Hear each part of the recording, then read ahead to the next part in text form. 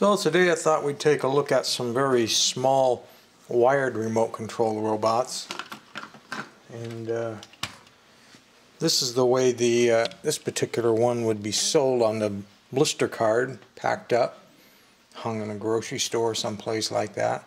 Like a sticker says it was $1.19 at the time. And here's the little guy right here. What we're talking about is just a simple motorized rear wheel type affair. In this case, it takes a single C-cell battery in this funky little plastic case. And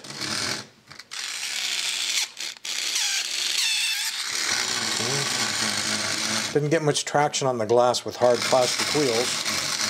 But you can see the wheels are turning. It's just that they're not rubber, they're hard plastic, and this is glass. What do you want for $1.19, right? So there's your remote controlled robot for $1.19. Then over here we had Remco that came out with an, I think, I'm not 100% sure, but I think it was in the 1980s. And I do have the cards that these came on too. I just couldn't find where they're at because they weren't sitting next to the robots. But they're two strange looking robots, which is the only reason I picked them up back then, is because they were so odd looking. But they actually have kind of an advanced feature in that the four wheels, if we can get them all in the picture, all four wheels are gear driven. Even the front two that turn in reverse, they're geared as well. So it's kind of interesting.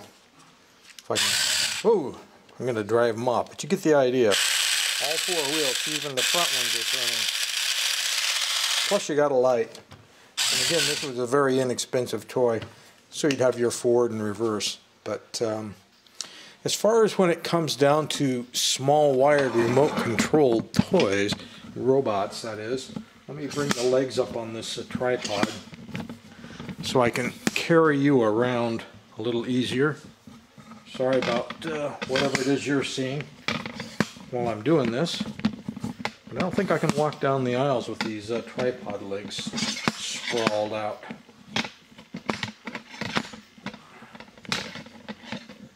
And that leg's fighting me. There's always one, right? So we'll live with it. Lots and lots and lots of them. These ones are all wind up here, but these are the same type of thing. Very small, run on a single penlight battery. You have a little toggle switch, and it basically just went forward and backward.